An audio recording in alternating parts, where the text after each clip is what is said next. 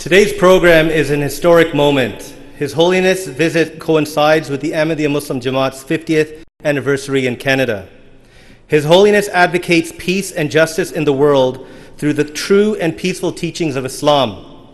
He advocates for interfaith dialogue and cross-community cohesion.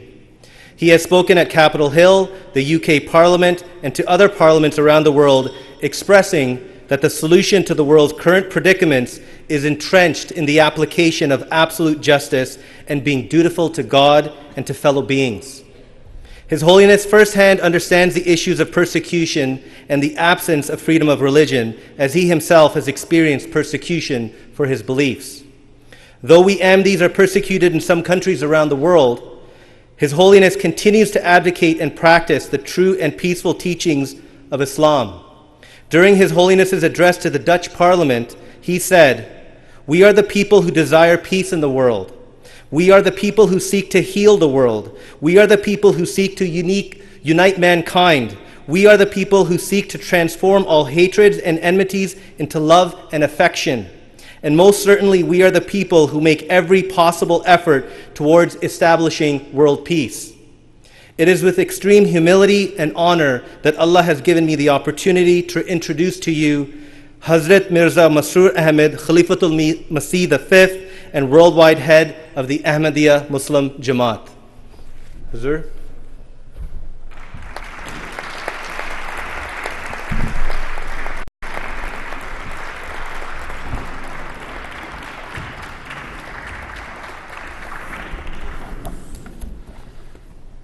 Bismillahir Rahmanir Rahim. In the name of Allah, the gracious, ever merciful. All the distinguished guests,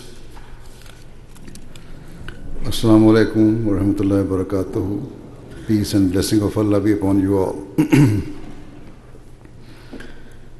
First of all, I would like to take this opportunity to thank all of you for inviting me, especially our close friend Judy Sago. And I am neither a political person and nor am I the leader of a political organization. Rather, I am the head of the Ahmadiyya Muslim community, which is a purely religious and spiritual community. Nonetheless, irrespective of differences of background, I believe that on the basis of humanity, we are all joined together and should therefore be united. All people and all organizations must collectively endeavor to uphold human values and strive to make the world in which we live a better and far more harmonious place. Consequently, if human values and human rights are not upheld in one country or region,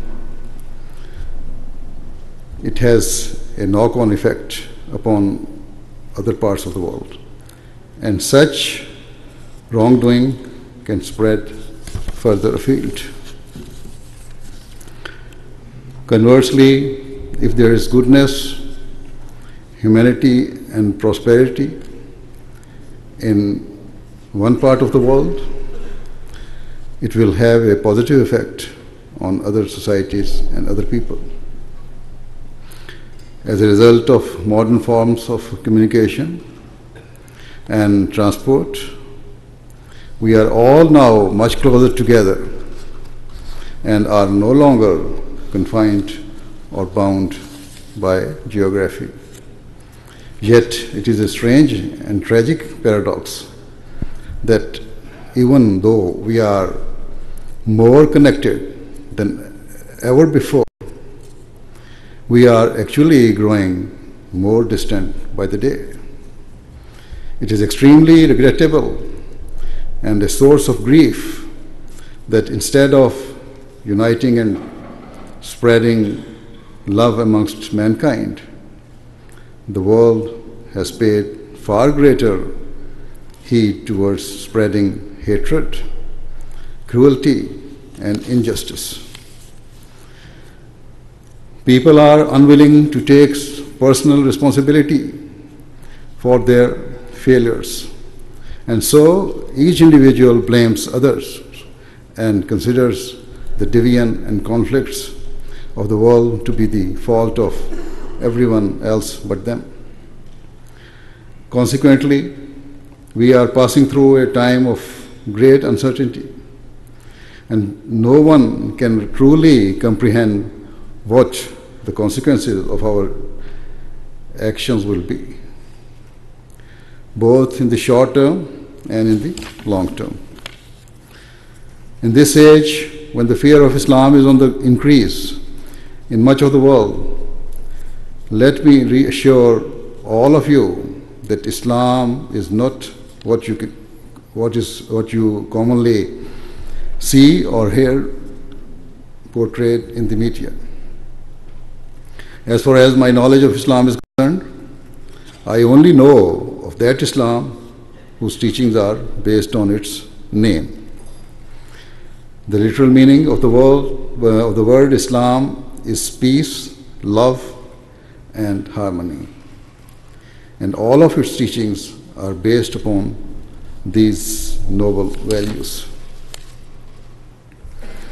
However, unfortunately, it cannot be denied that there are some Muslim groups whose beliefs and actions are in total contrast to this, in complete violation of Islam's fundamental teachings. They are perpetrating the most horrific violence and terrorism in its name. In light of all this, I shall now seek to share with you Islam's true and peaceful teachings. This esteemed venue, where you have courageously invited me, is not a house of religion, and probably there are many amongst you who are not personally interested in religion. However, in your capacities as lawmakers, you will sometimes have to deal with matters that affect the followers of religion. In this context, the Holy Quran categorically states in chapter 2, verse 257, that there should be no compulsion in religion. What a clear, comprehensive, and unequivocal statement that enshrines freedom of thought, freedom of religion, and freedom of conscience. Thus, my belief and my teaching is that every person in every village, town, city, or country has the undisputed right to choose his or her religion and to practice it. Furthermore, every individual has the right to peacefully preach and propagate his or her teaching to others.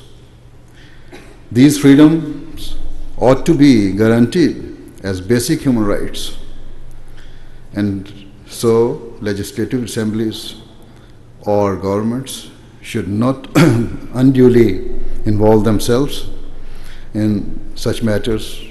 Otherwise, there is a risk that their intrusion could be viewed as a source of provocation and lead to frustration and resentment. Sadly, in today's world, we are seeing how Muslim governments are themselves interfering in such personal matters, and this is a root cause of the instability and conflicts in those countries. The only beneficiaries are extremist religious clerics and militants who are taking advantage of the frustrations of people by promoting barbaric violence and senseless conflict. However, it cannot be said that Western governments who claim to be truly democratic are entirely innocent or blameless. Rather, in the West, we also see that sometimes laws or rules are enacted that are in conflict with Western claims of being beacons of universal religious freedom and tolerance. Laws are occasionally created that contradict the view that every person in the Western world is free to believe whatever he or she desires and to have the liberty to live peacefully according to his or her faith. It is not wise for governments or parliaments to place restrictions on the basic religious practices or beliefs of people. For example, governments should not concern themselves with what type of clothing a woman chooses to wear. They should not issue decrees stating what a place of worship should look like. If they overreach in this way, it will be a means of restlessness and heightening frustrations amongst their people.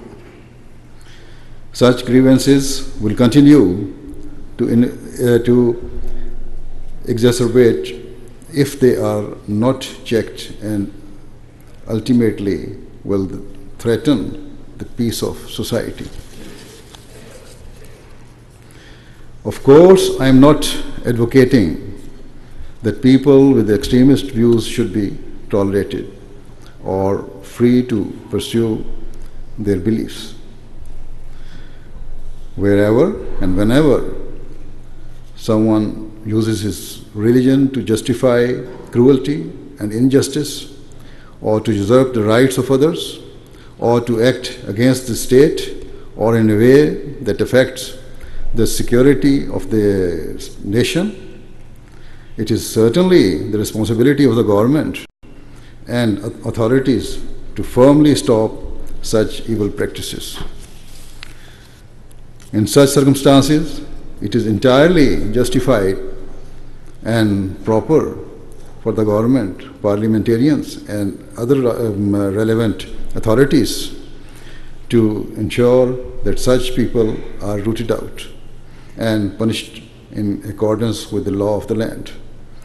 Nonetheless, in my view, what is wrong is for the state to needlessly interfere with peacefully held religious beliefs and practices.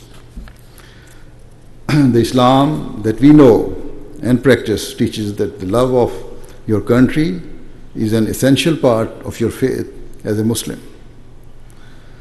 According to Islam, a person's country is the one in which he lives and from which he derives benefit. And when such a teaching is ingrained in a Muslim's heart and mind, it is impossible for him to think ill or to desire any harm to his country.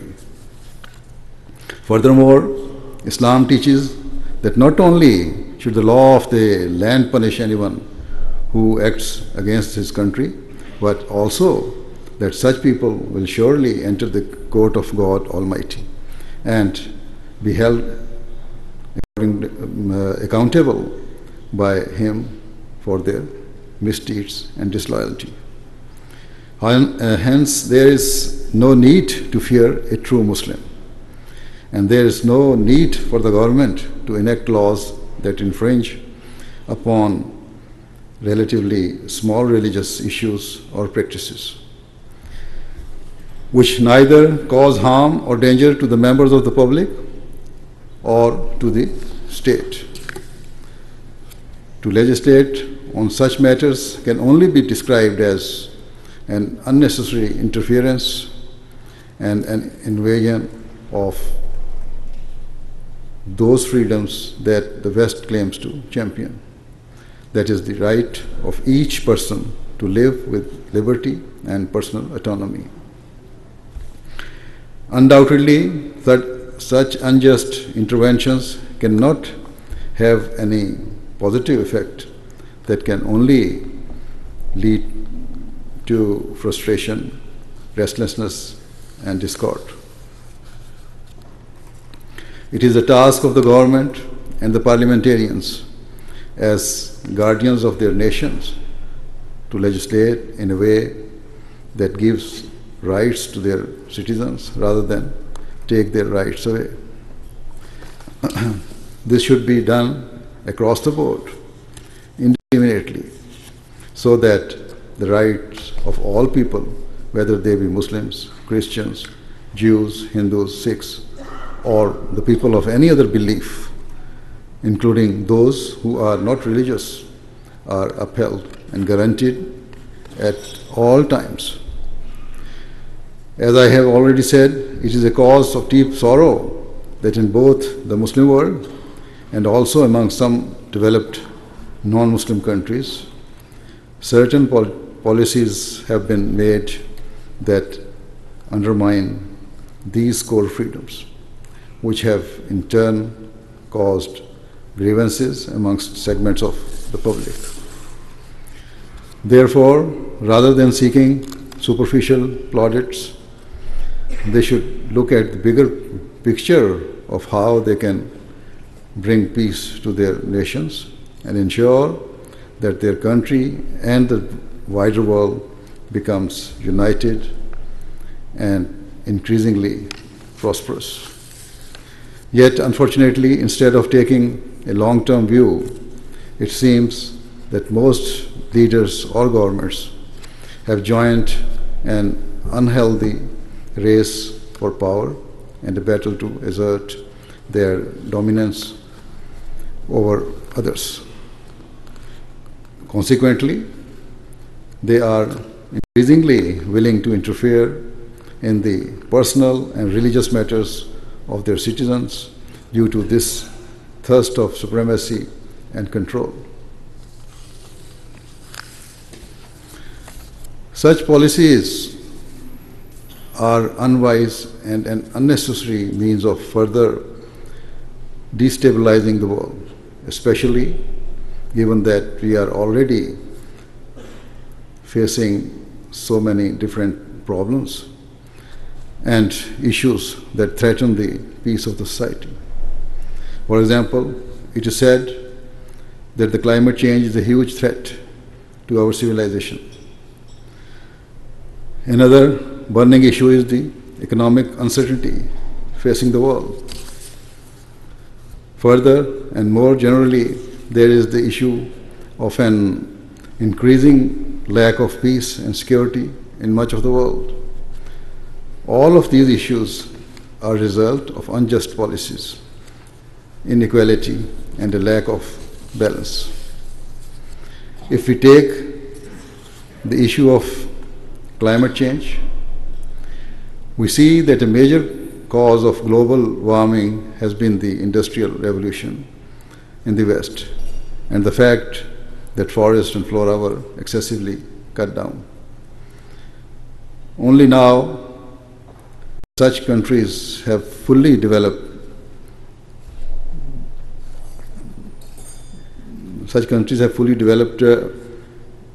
are they happy to call for a reduction in the carbon emission or other industrial restrictions. However, such regulation may slow down and curb the advancement and growth of emerging powers such as India and China. And so, these rising nations may well view such restrictions as hypocritical, unfair, and an attempt by the historically dominant powers to stop them from progressing and from challenging the global order. Thus, the issue of climate change is actually not only an environmental issue, but is also contributing to the world's lack of peace and increasing resentment between nations.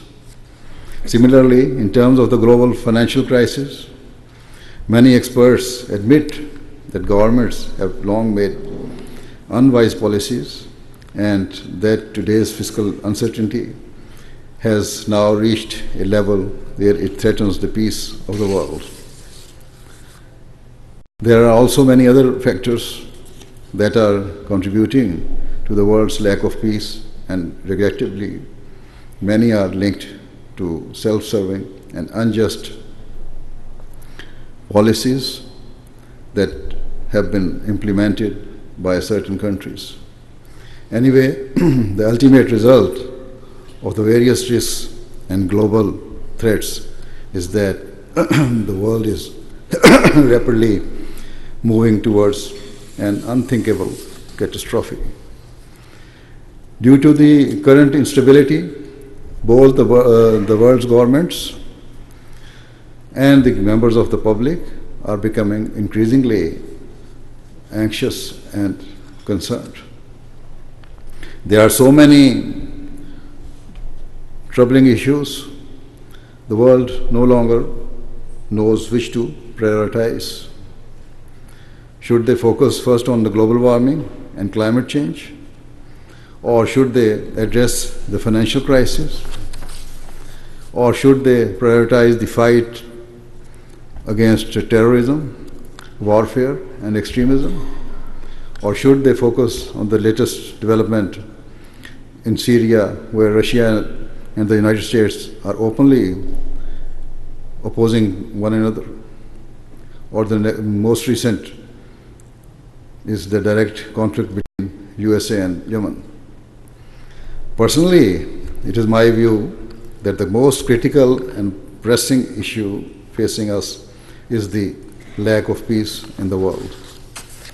And it is a case of huge regret that the Muslim countries are the center of such instability and disorder, even though their religion has given them unparalleled teachings of how to establish and maintain peace. For example, in chapter 23, verse 9 of the Holy Quran, it is stated that the true Muslim is a person who fulfills any covenant or promises with which they have been entrusted. To be handed the keys to the government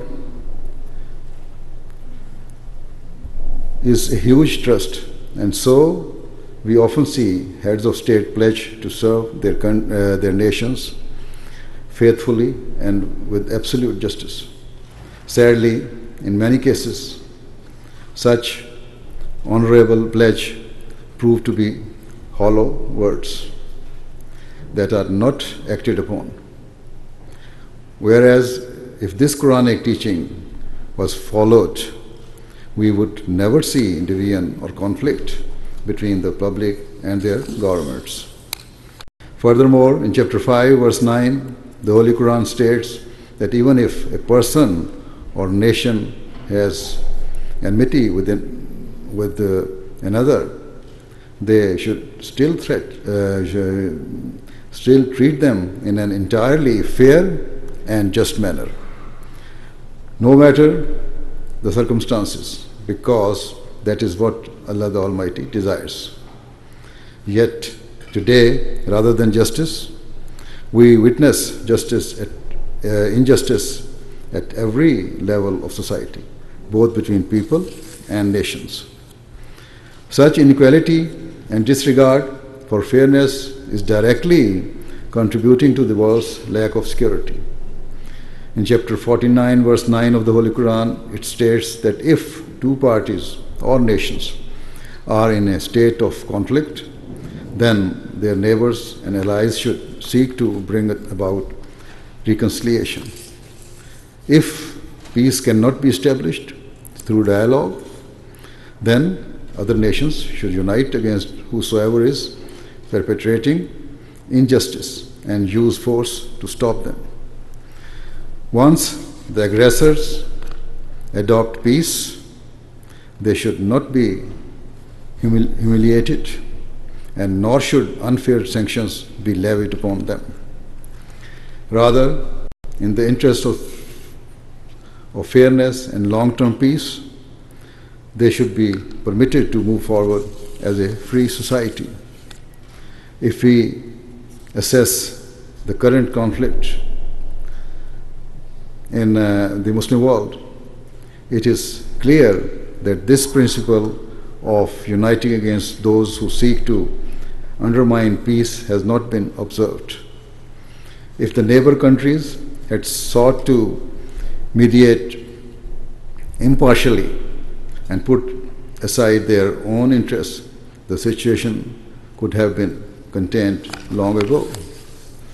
However, it is not only the fault of the Muslim world, but other countries living in this global village of ours have also contributed to the disorder.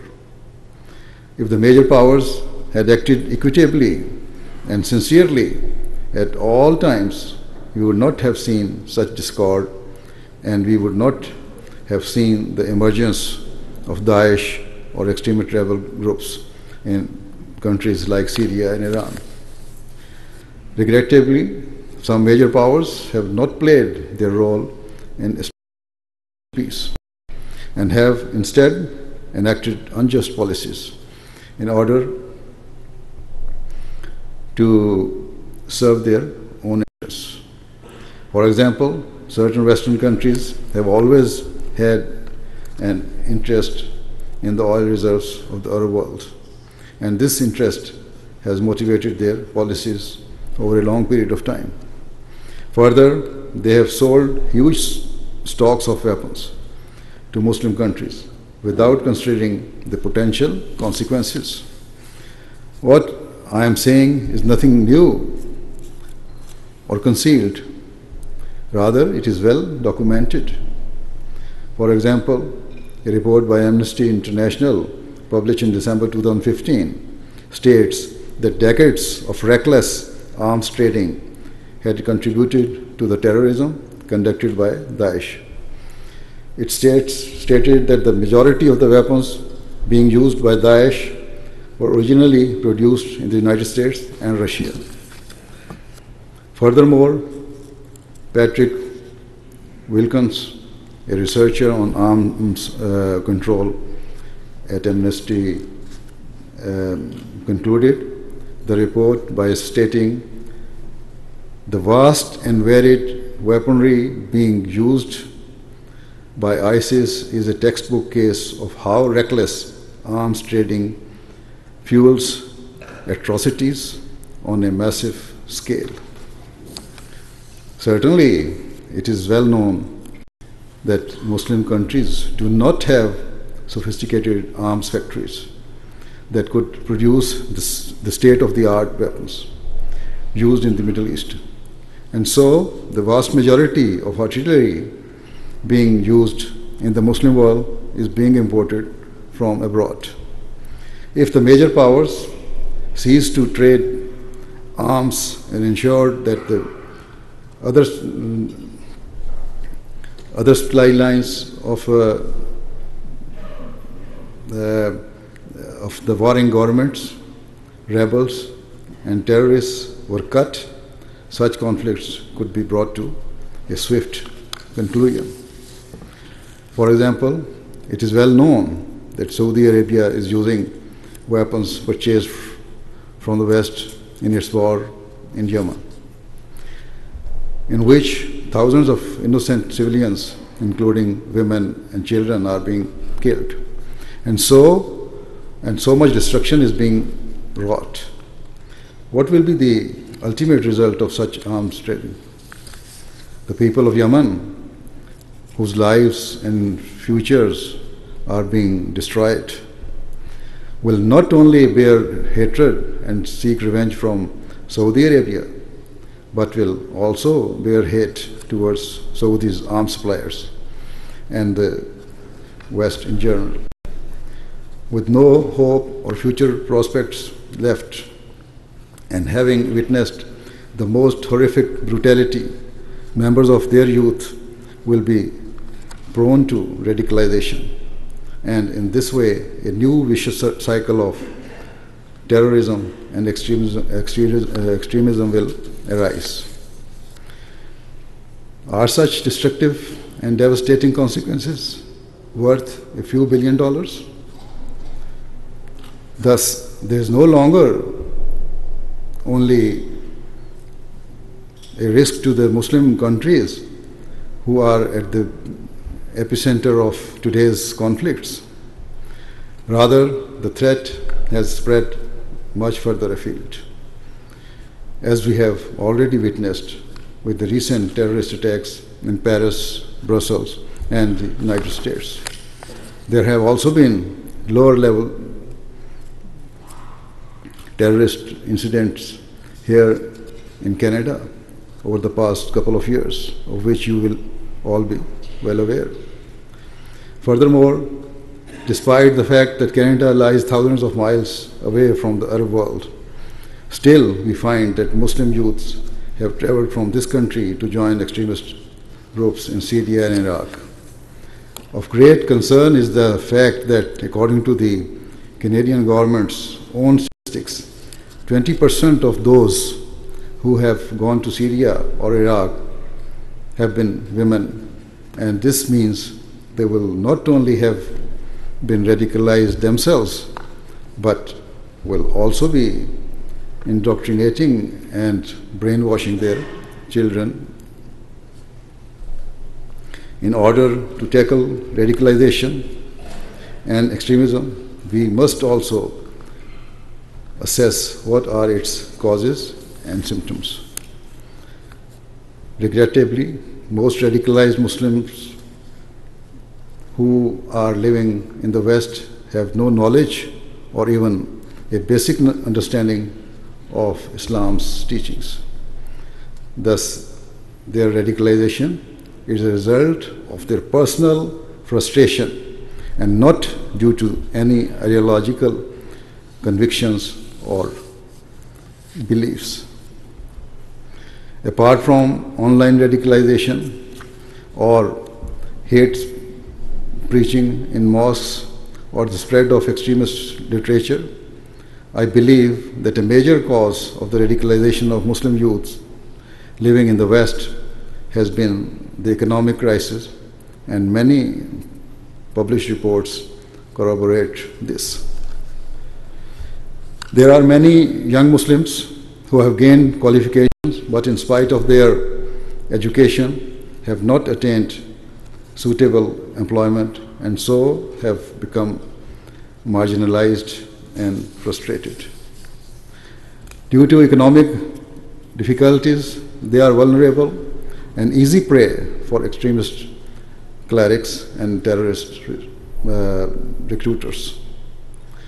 Hence, if young people are given fair opportunities to better themselves and to enter the workforce, it will be a means of keeping one's country safe and secure.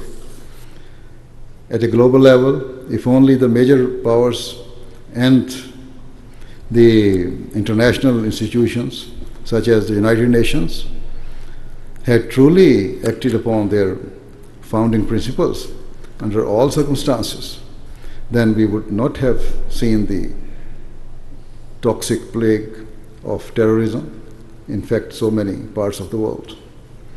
We would not have seen the world's peace and security repeatedly undermined and destroyed.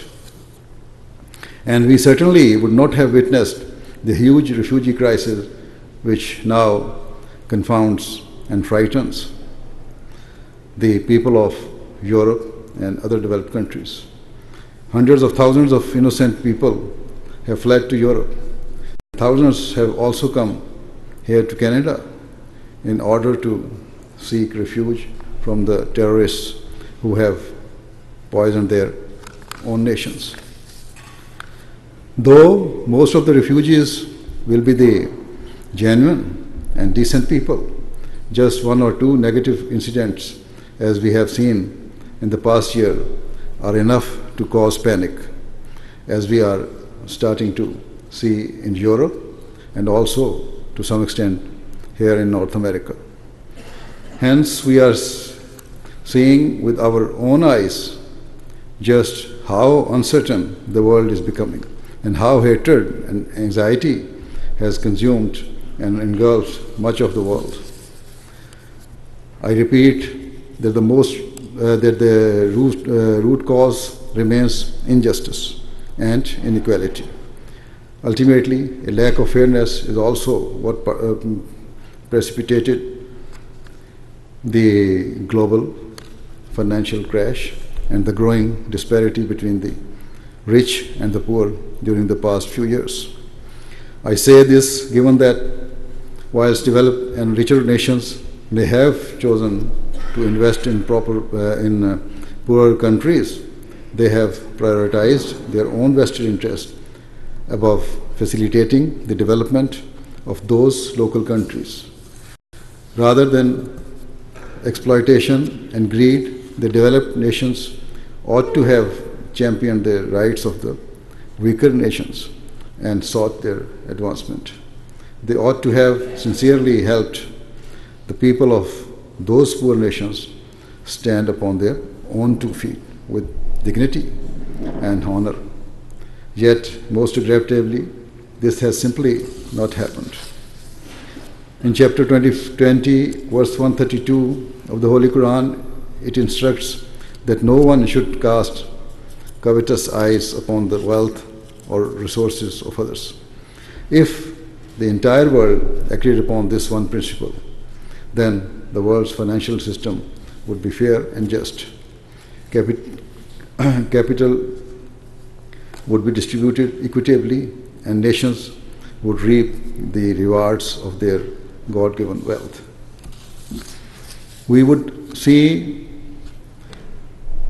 that the world's trading would be underpinned by a desire to fulfill the human rights of others, rather than to greedily acquire power and wealth and to fulfill personal interest at all costs. Another example of the world's injustice is reflected in the world's politics. In some countries, there are dictatorships or unjust governments, yet the major powers turn a blind eye to their cruelties because those governments happen to support them and facilitate the procurement of their interests. Yet, in countries where the leaders or governments do not bend to the whim of the major powers, they are quite happy to support rebel elements or to even demand regime change. In truth, there is no difference in the way the respective governments are treating their own people. The material difference is only that in some cases the governments cooperate with the major powers, whilst in others they do not. In terms of the latter category, Western military policies have been devised to remove those governments, as in Iraq and Libya, and similarly, such attempts have been made in Syria over the past few years. Time has proved Canada's decision not to take part in the Iraq war as the right one. And I also agree with your government's decision to halt its airstrikes in Syria until the circumstances of that particular conflict and the means to resolve it become much clearer. At a broader level, the United Nations must also play its role in establishing peace in the world, unencumbered by politics, injustice, or favoritism. I hope and pray that Allah the Almighty enables the United Nations and the world governments to act in this way so that true and long-lasting peace may be established. The alternative does not bear thinking about, because if we continue as we are, then the world is charging madly towards a huge catastrophe in the shape of another world war. May Allah grant wisdom to the world's leaders and policymakers so that the world we leave behind for our children and future generation is a world of peace and prosperity, and not the crippled economy and malformed children. At the end, I would like to once again thank you for inviting me here today. Thank you very much.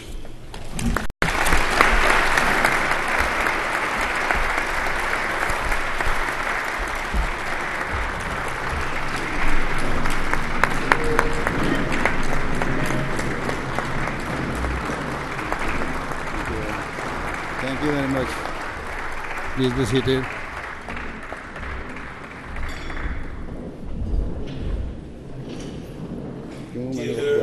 Our chair of the Ahmadiyya Friendship Association, Honorable Judy Segro, would like to make a presentation.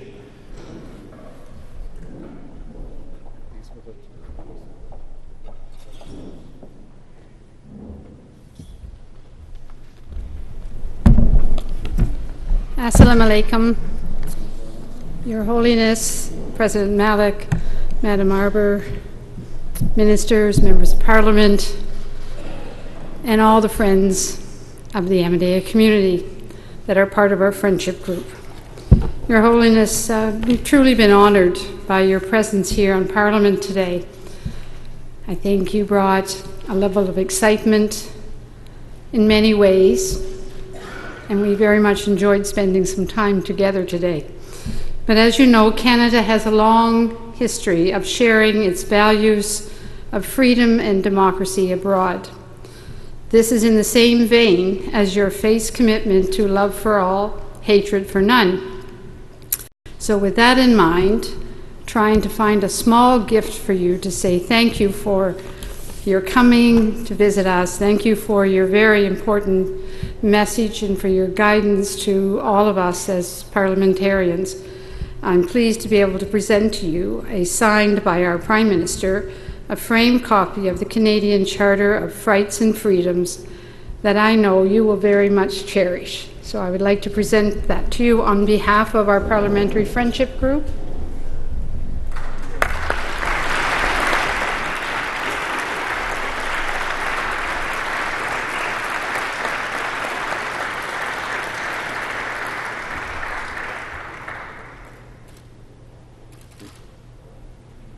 Thank you very much. Thank you for the message. Thank you. As is customary with the conclusions of our program, we would like to end before dinner with a silent prayer. Hazur, if I may request you to please lead us in a silent prayer. The silent prayer.